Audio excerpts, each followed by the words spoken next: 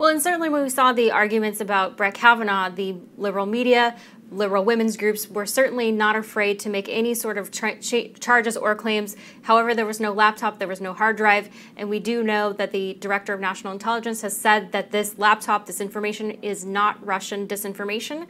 And you've also got a former NYPD commissioner and former mayor and former prosecutor, former U.S. Attorney Rudy Giuliani, who fought the mob and is an expert in investigations. Why aren't liberal women's groups speaking out about this?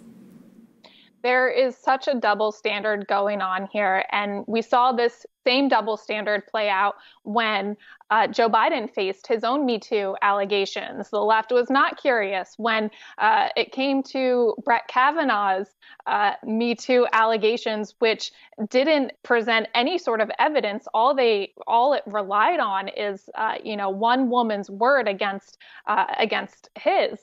With no sort of evidence. And in this case, there has been far more evidence presented in what happened, what allegedly took place involving Hunter Biden.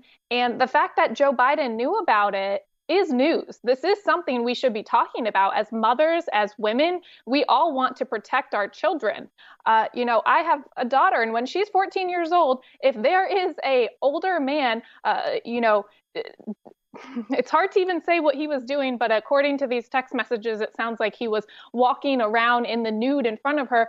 That's alarming. That is a huge problem that any parent, regardless of your political affiliation, should be concerned about.